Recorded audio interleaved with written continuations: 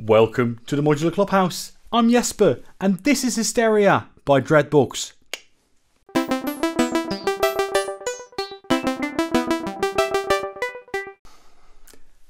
So Hysteria is, again, it's part of the Chromatic series by Dreadbox, and this is the actual VCO that has actually been widely acclaimed, and it won several prizes as well. And in today's video I do want to show you why that is and why I think that it is absolutely more than deserving of those kind of, well, accolades. So before we dive into that, I do have to thank Dreadbox for making this module available to me. And also good to point out that I'm going to be reviewing the 1.1 revision of the Hysteria module. So you will be able to recognize whether you've got a V1 or a V1.1 based on the back plates. So as you can see, this one has a back plate here that's probably like 50% tall. And if you've got a V1, you'll see that this bit of the PCB will actually be as long as the other one. So again, it's not size that matters, it's what you do with it. So here you've got the Hysteria V1.1, and as said, make sure you enjoy this. Here we go.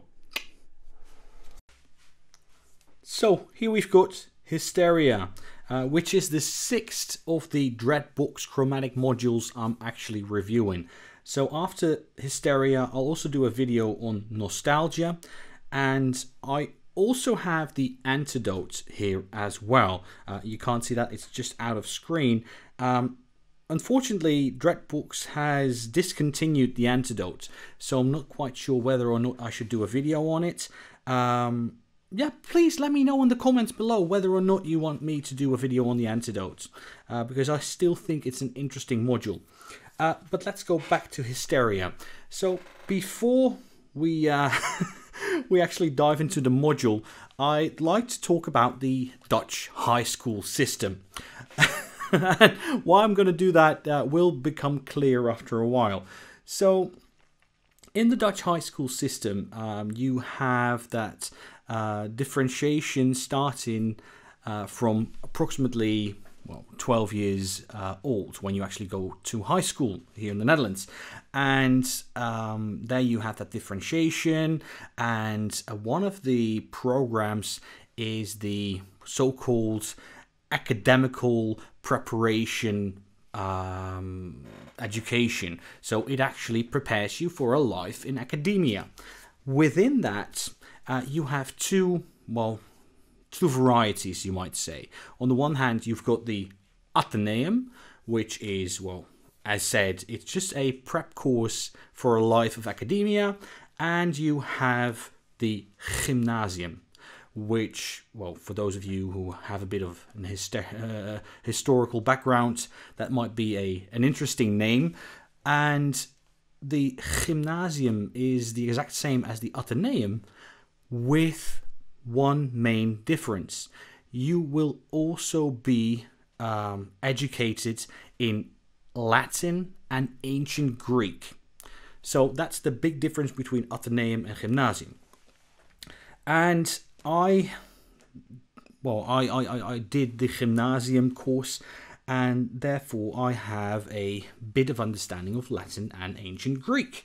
So that being said, if you then look at, well, mainly all of the names in the chromatic series, with the exception, of course, of the antidote, all of these are inspired by, well, of course, well, the current Greek language, but also the ancient Greek language as well. And if you then look at a term like hysteria, which we, of course, all think, well, in regards to when someone is hysterical, the actual background and how that term came to be might be a bit misogynistic, because the term hysteria is derived from the ancient Greek word Hysteria. And I've probably butchered the Greek pronunciation of that, and I do apologize profoundly for that. But it is the ancient Greek word for uterus.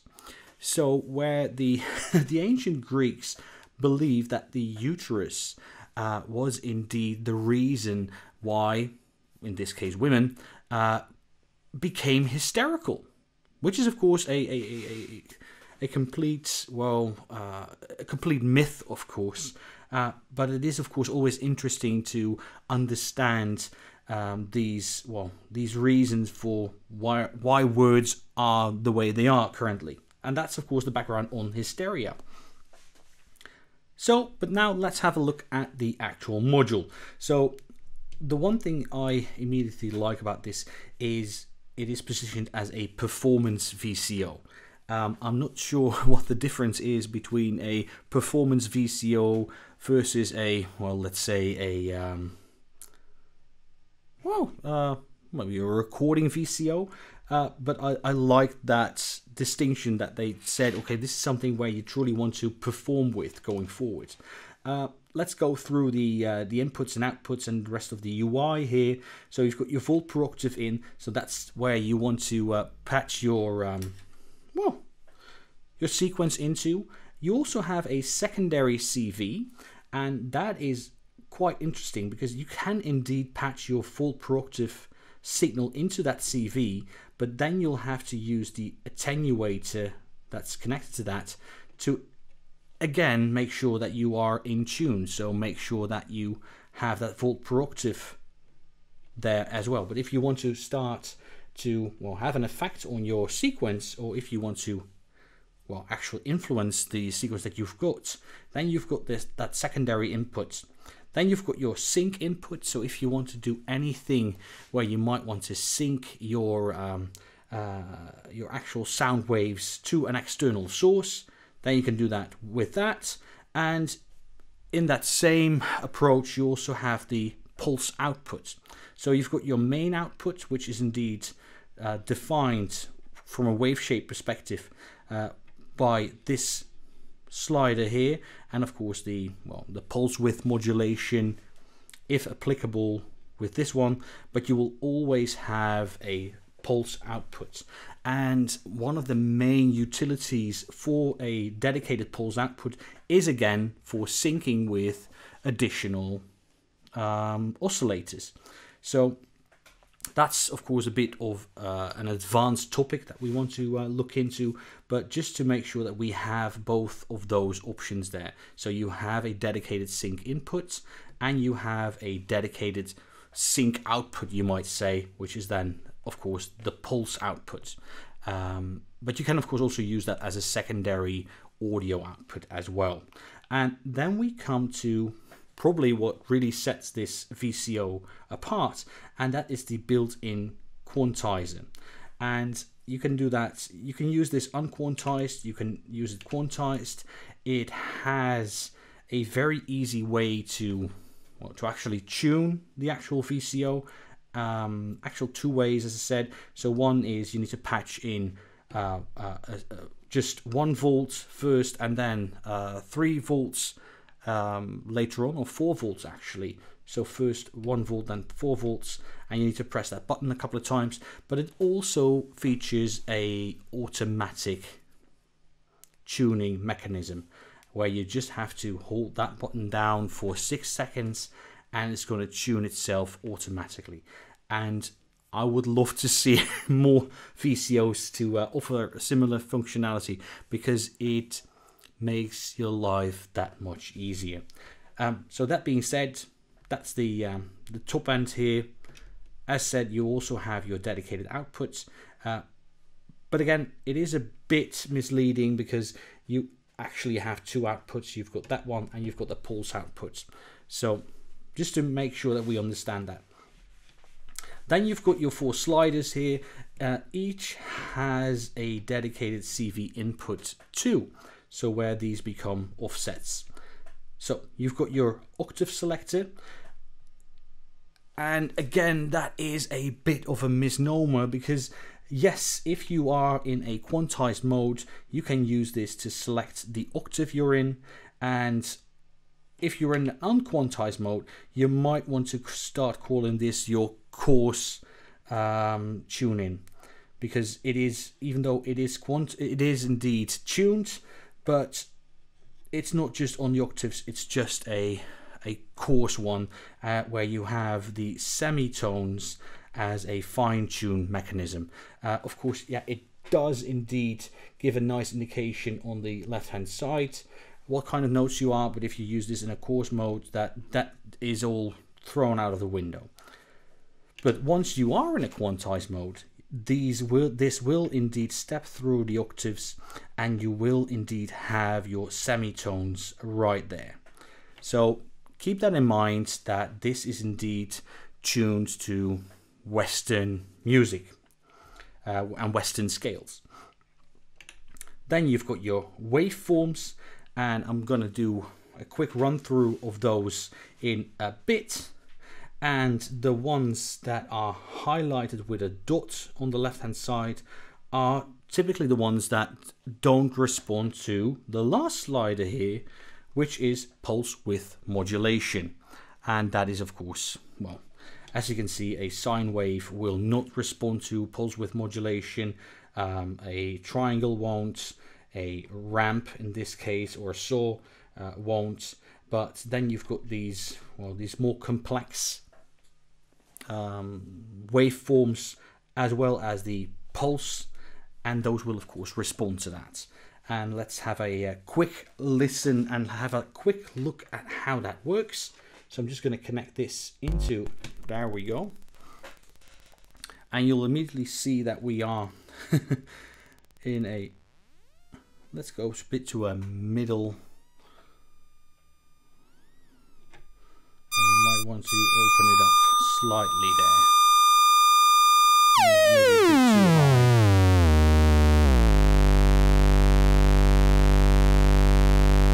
There you go. And let's start with a pulse wave. So that's the first one. That's the one we're now looking at.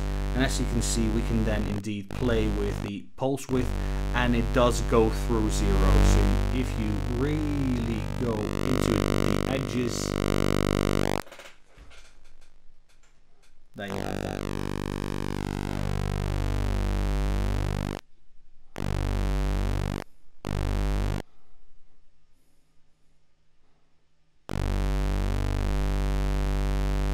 Leave it at the middle. Then you've got something that starts to look like a supersaw, which indeed again is pulse width modulatable, but it doesn't go through 0, because if you go to the edges, then it just, well, falls down into, well, let's say it collapses on itself, and it goes back into, in this case, a saw wave. Speaking of that, you also have your regular saw wave, which does not respond to the pulse width modulation. You've got your triangle wave. Let me just position it correctly, and as you can see, this is extremely nice and sharp. So what that tells me is that you probably have something like a triangle core right there. Then you've got your complex wave shapes, which will respond to pulse width modulation. There you go. Nice and complex, really like that. And then you've got a complex one that's based on a sine wave.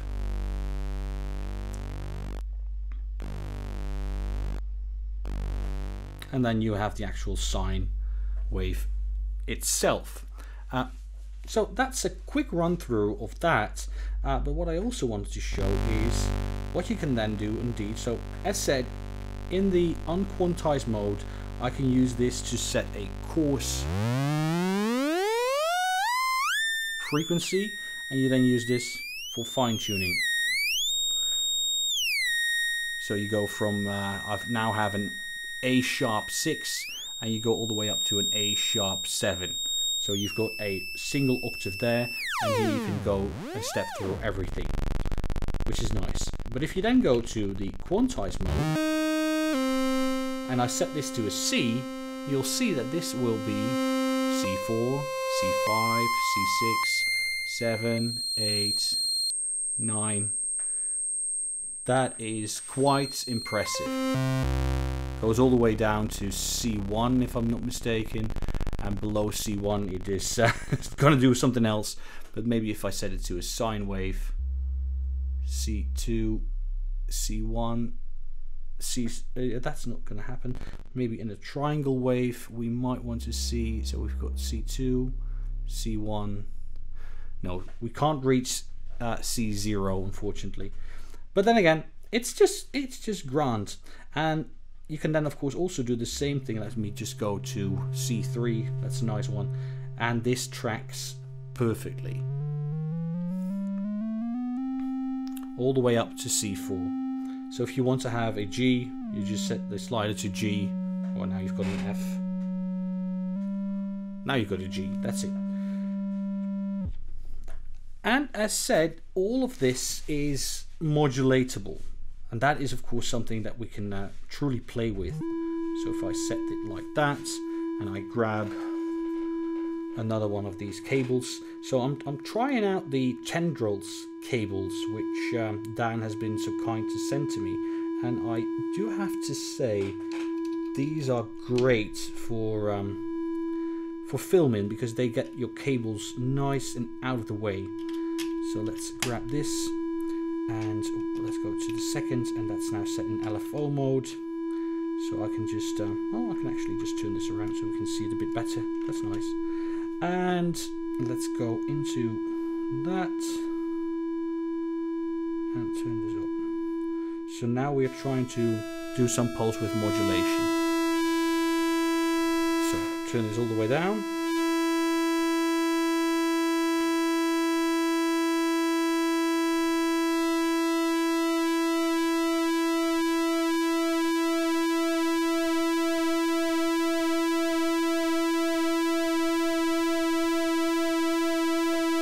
Great, right? And we can also do that for some of the others as well. So in the super saw,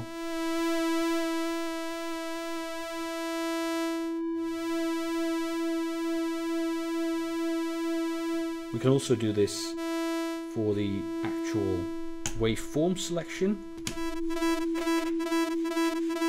Might want to make this a bit slower.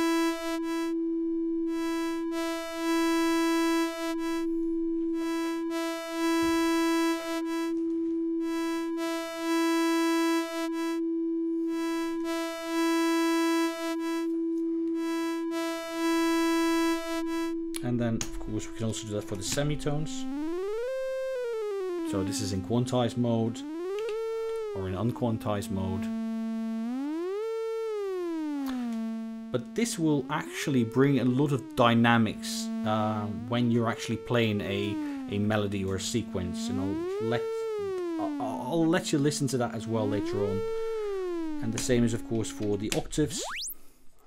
So right now we're just sweeping through the frequency spectrum, but if you then set it to quantized,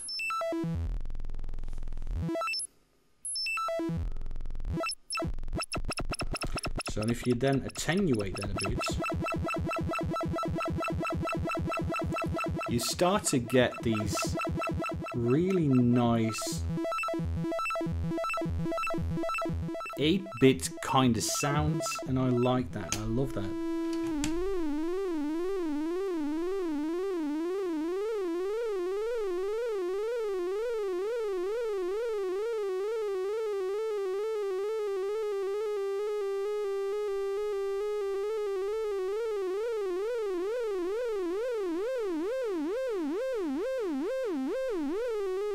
But I digress.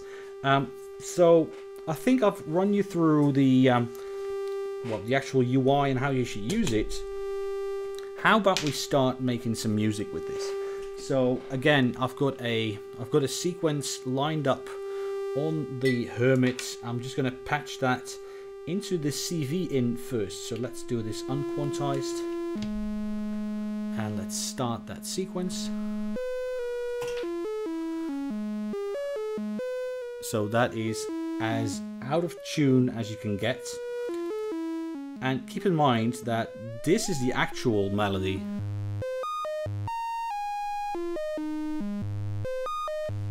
But as we then attenuate that signal, you get something else entirely. But the nice thing is then, if we then start to quantize it,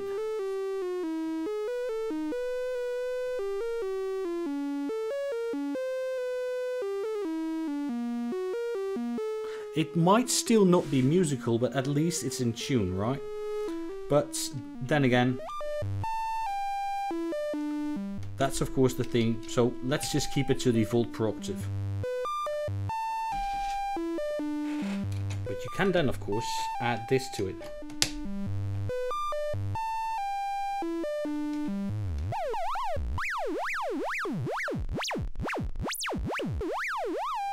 So these two are indeed summed.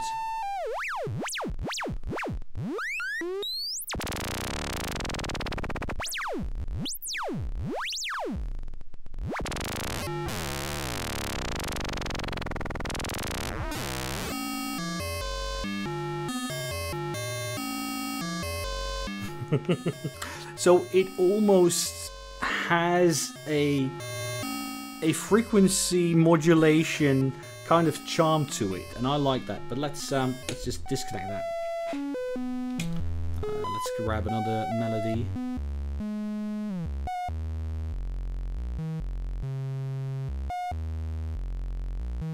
Just search for a good one, and let's set it to quantize.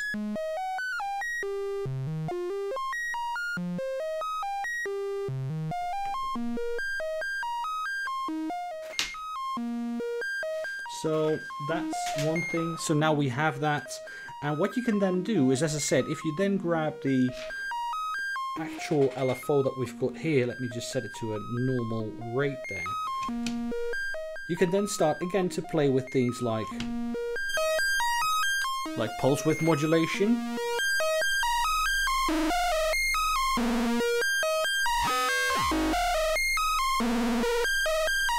You can also do some modulation of the actual wave form that you've got.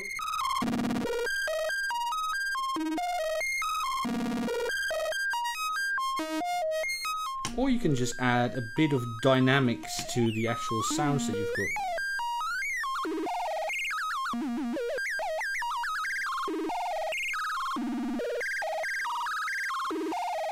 So you're actually broadening the sound that you've got here, but still this might be a bit too much. But if you then do that on the octaves,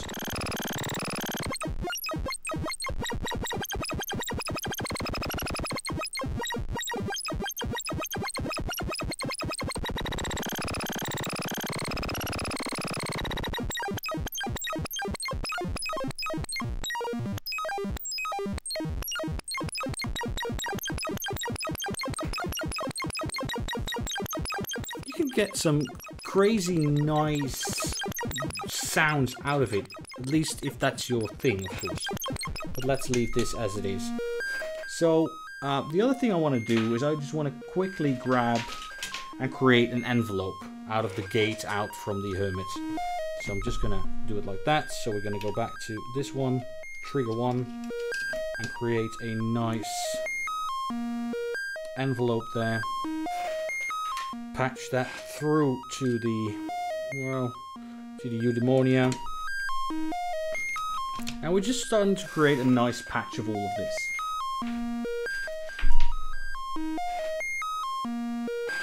Let's disconnect this, get that in there. So what we might want to do then is just grab this one here and grab this from the outputs.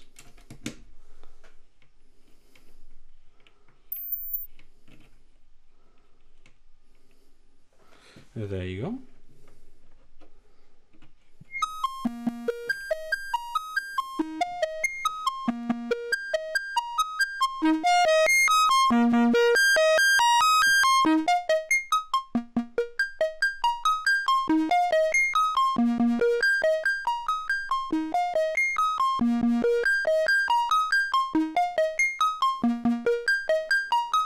Let's just something nice and shiny. Let's apply a bit of low pass filter and a teeny tiny bit of high pass filter. Introduce some resonance.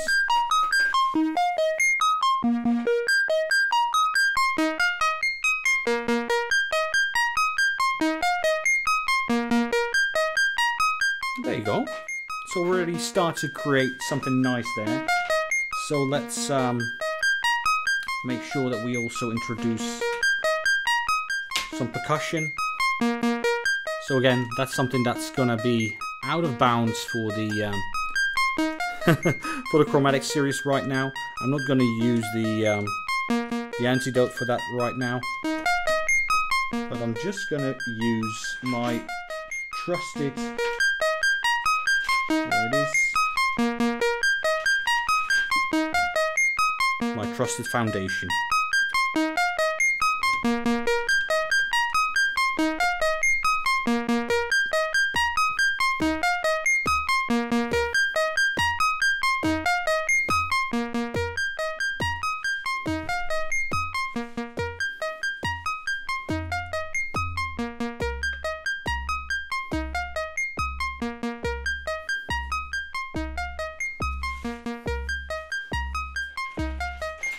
We might also want to introduce, well, maybe something else as well.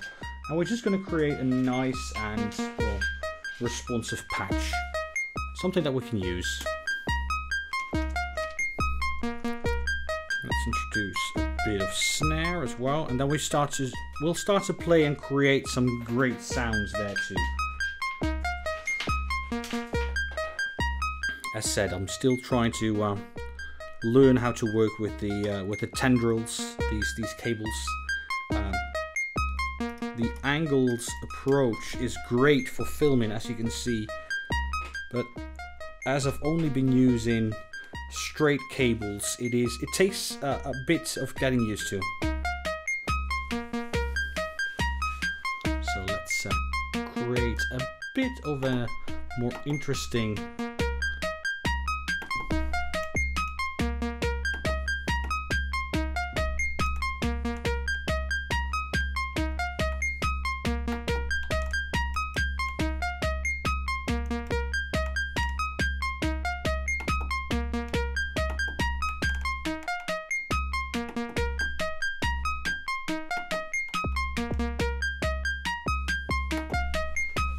something like that. It starts to sound like something.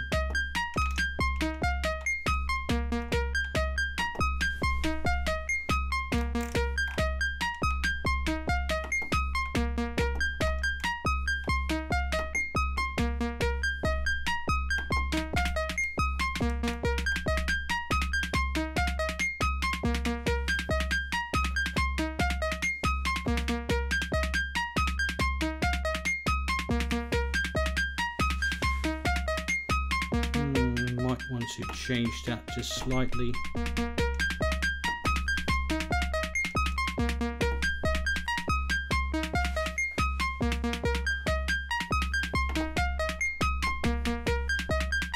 Yeah, so let's start and do something else as well.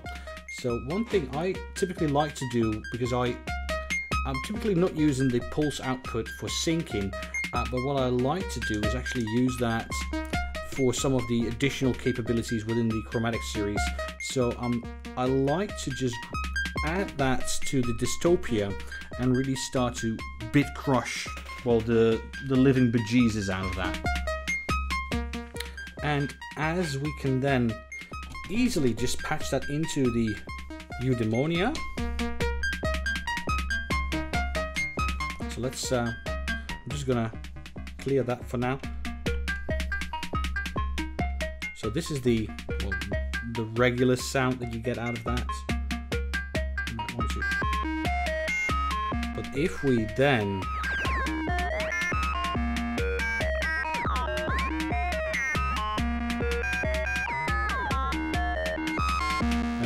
combine those, and we can do the same thing because we now have that also available as our low pass filter. So I'm just gonna a third variety of that. Let's turn these down.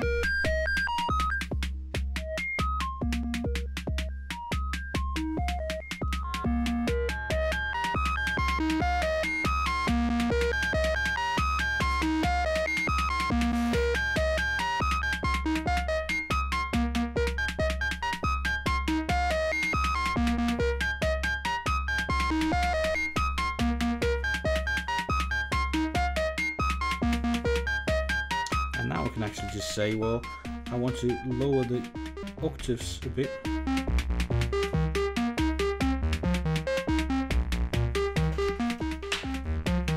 And we might want to throw in, well, how about we just throw in a bit of reverb, sorry, a bit of delay on that. So let's do it like this.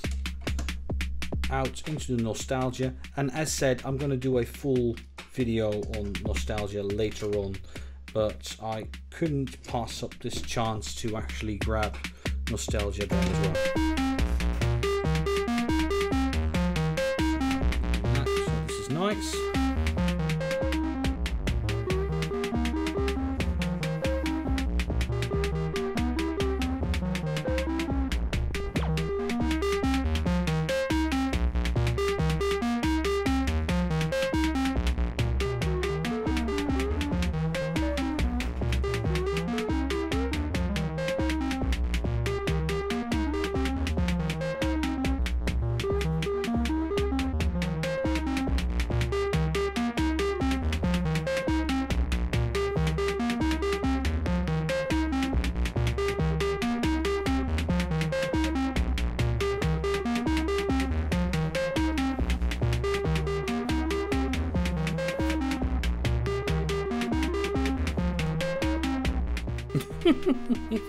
It's still something I just love playing with, and it's still something I need to master, working with delays and everything.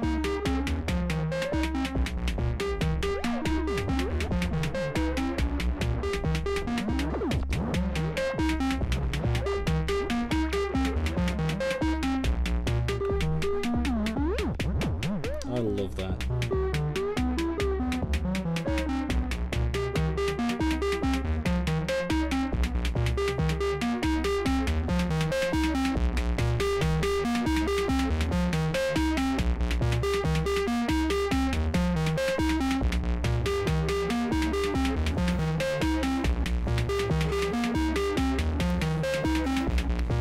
Then we might even want to throw this through Euphoria and really, well, destroy any of the, well, potentially nice sounds that we've got. And again, I just like to play with these things.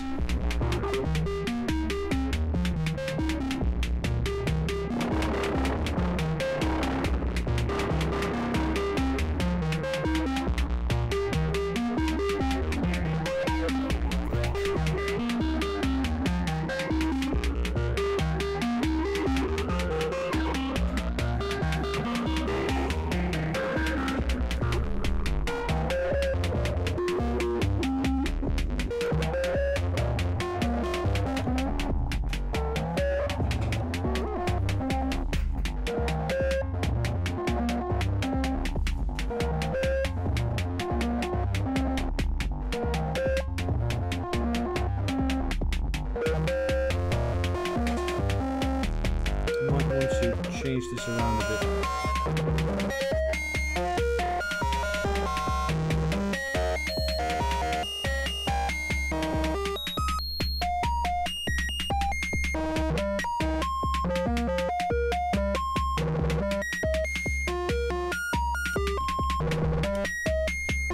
Let me just go back to a bit of a clean sound there. And then just introduce a bit of the bit crushed signal. Not too much. And a bit, lots of the low pass.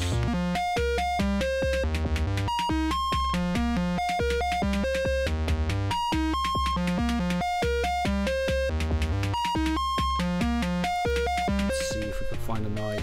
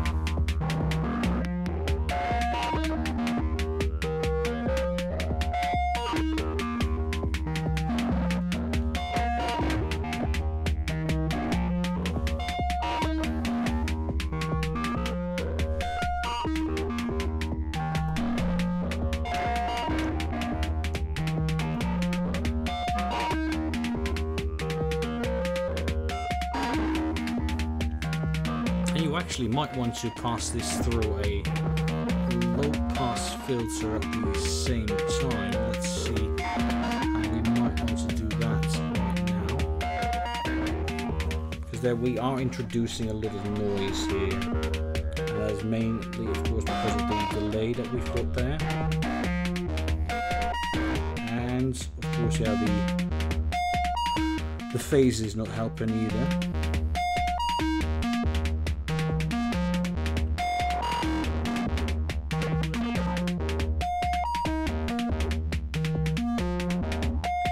Once you start stacking all these effects, it does become a bit of a hassle, you might say.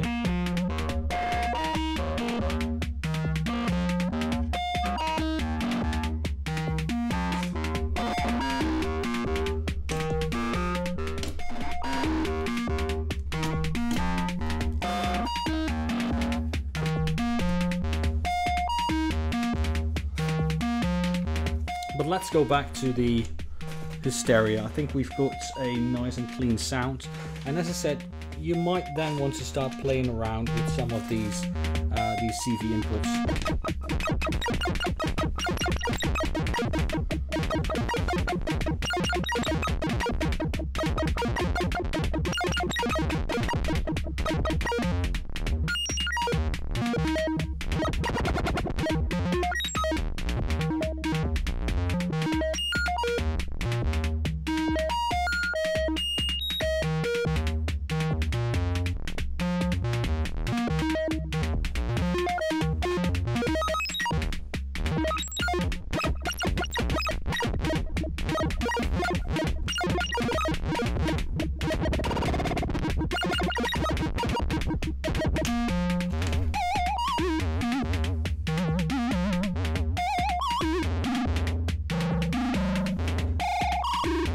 And then if you switch off quantizing,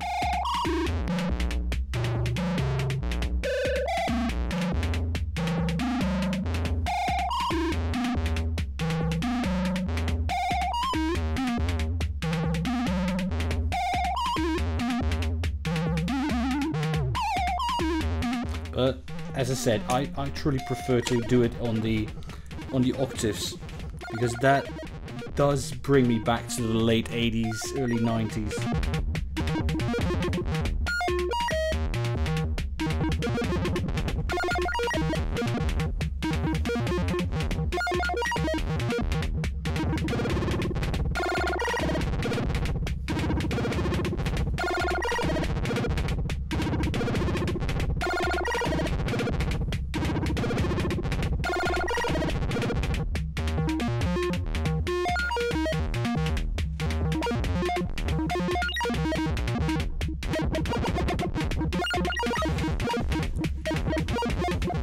It's just nice to play with, if you ask me. So I do hope that you find this a usable or at least interesting video on Hysteria. I truly love the way you can use this in all its shapes and forms and all of the things that you can do with this, because it is a absolutely fantastic VCO. I still need to learn how to master it, but I do hope that you won't hold my work against the the Hysteria as a module.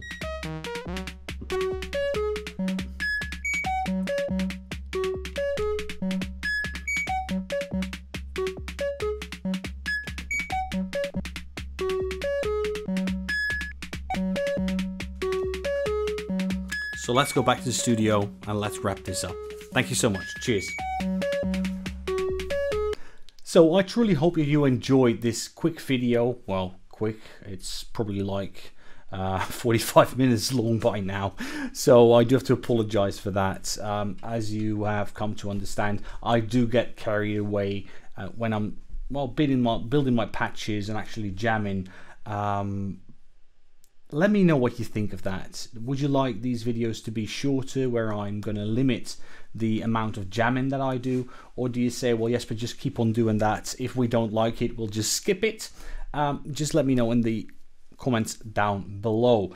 That being said, I'll also ask everyone, if you do have any questions on the chromatic series, have a look at some of the other videos in this series. I'm going to create a specially dedicated playlist just for these going forward. So if you do want to look into the others, you don't have to scroll through the whole thing. You can just get a playlist for those. Again, I do have to thank Dreadbox for sponsoring this episode. And well, going forward, I will be recording a video on the nostalgia, and as mentioned in the intro, I'm still considering doing a video on the antidote, Joe. Again, let me know in the comments down below. Again, if you've got any other thing that you want to know, any sort of question, feedback, please don't hesitate to drop me a line at jesper@themodularclubhouse.nl. If you've got any suggestions for modules that I should be reviewing, any suggestions for guests I can invite to the weekly Modular Clubhouse meets, again, leave them in the comments down below. Drop me a line, reach out through social media, whatever's your fancy, just do that. For now, I would like to say thanks again, everyone, for tuning in. I know that the world is a crazy place right now, and I hope that I've been able to, make today a bit better for you. And that being said, I'm just going to keep repeating myself, but please, everyone, stay safe, stay healthy, and I do hope to see you for my next video. Take care. Cheers.